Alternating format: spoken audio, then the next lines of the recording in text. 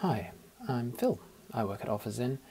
I'm a big fan of mobile working, and one of my favorite mobile working tools is Miro. Miro is a digital whiteboard, and if you're going to be taking remote working seriously, you're definitely going to need it, because when teams are collaborating to come up with ideas, to sort sticky notes, to share maps and plans, to do quick scribbles of design drawings or whatever, digital teams need to get some work really done. You got to have a shared place to do it. Miro is really good. It's reasonably priced, and it's got a shed load of features, and it's really quick to use and worth doing. So I'm going to show you some of my very favorite tricks in Miro. I think the first one that's super good is the way you can bulk create sticky notes. So here's some cats that I downloaded from the internet earlier. If I copy this list of cats and I go back to the whiteboard that I got here and I paste it, then there they all are as sticky notes straight away, which means you can get to work sorting them and grouping them and identifying similarities and whatever. And then you can take those shapes, take any shapes you've imported, and you can very quickly turn them into other shapes. So if you don't want them to be sticky notes, you can turn them into diamonds, or you can turn them into little Kanban tickets as well, which are kind of similar to sticky notes, except that they've got some extra space for you to add metadata and notes on the back there too. You can, on a sticky note, you can add tags. I've got a couple of tags which I set up, one best and one cute, and so you can tag notes in various ways, and when you're happy that you've got things just the way you want them, you can export them to CSV. Which can be useful if you, say, wanted to then take them on into Trello or something like that, Notion. So those are some pretty good things. You can also do voting in Miro, which is slightly wacky, but the idea is that, you know, if you've got multiple people using the board simultaneously, they can have a very organized and well-maintained voting session, which is strange but good.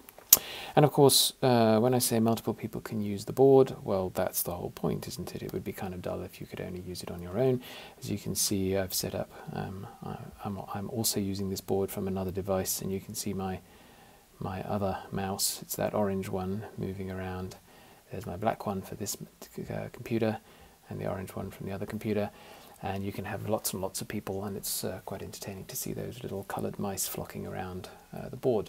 What's great though is that you don't have to screen share, particularly when you're using Miro. You can screen share, obviously, but you don't have to if you're using you know, video conferencing tool. You can have that running in the background, so you've got the audio, but you can actually see what people are pointing to on the board because you can see their mice moving right there in Miro, which is really good. Another very interesting trick about Miro is that every object has a hyperlink of its own. So every object has a unique URL. You can pick one like that. There we go, and I can say copy link, and then I can now make a link to that object, and I can use that. So, for example, in Slack or anywhere, I can say, "Oh, I want you to take a look at this thing," and I can very specifically point to the thing that I want somebody to look at. So got it, there we go. And then if I click on that, I can go racing over to the object that I was referring to, which is quite groovy. So as I say, we use it definitely for collaborative work where we're trying to prioritize and group and understand information. We use it for plans and maps of things. So, you know, this is how the system hangs together. This is the roadmap of what we're going to do, that kind of stuff. And we also use it for doing quick design fix-ups. So we were actually doing one of those late last week, about Thursday last week. We had a piece of OfferZen we didn't like, and we wanted to very quickly change it. So this was the screen we didn't like. Thought the copy wasn't quite right. So we knew we could just very quickly chuck on a white rectangle and a turquoise rectangle and some copy, and that would be quite good enough. Jethro, who was going to be implementing the front end, could quite happily work with that, use the components out of the component library, and he knew what we were getting at, and we could just say, here's a super quick link to the thing we're after. So yeah, that's great. You can't do, because it's a whiteboard, you can't do fancy design. Yeah, you've only got a very limited number of fonts, and you have to keep things simple. You can do grouping and so on, but you can't do layers. So it's quite good as a sketching tool, but for a detailed design tool, that's not what it's trying to be, which is really good. One of the other interesting things, I guess, is that you can use it on an iPad. So I've got my iPad connected up to this. That's what where my other mouse is. My other mouse is coming from there, and I can on the iPad say I want to be in line drawing mode, and I can actually draw lines like I would on a whiteboard.